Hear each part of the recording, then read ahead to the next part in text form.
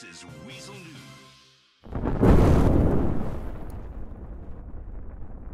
Alright, thank you ladies and gentlemen, members of the press, fellow law enforcement for turning up here today. This afternoon's press conference will be detailing this morning events at Mount Chiliad, where two men have died, including a county sheriff officer. It started at 10:37 a.m. when the officer engaged in a traffic stop with the suspect.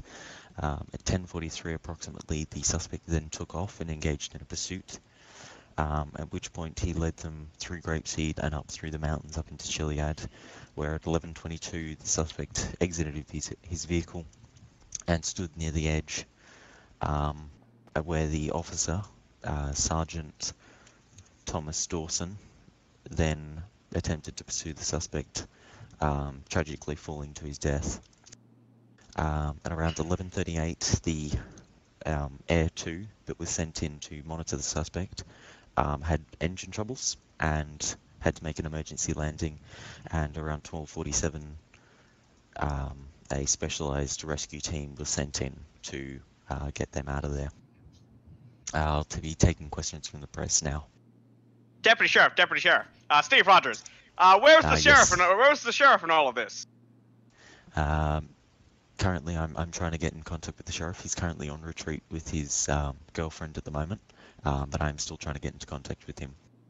Was there any contraband found on the suspect in his vehicle? There was no contraband on the suspect or his vehicle.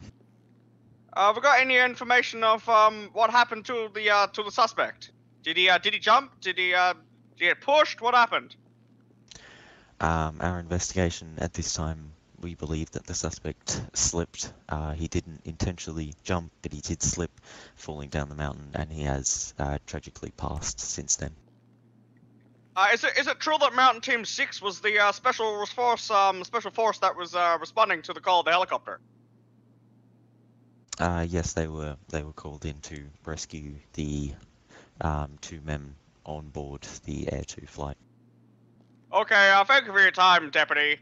That is all. Thank you very much. Alright, is there any other questions from members of the press? No? Alright, thank you ladies and gentlemen for convening here. We will continue to update you as we continue our investigation.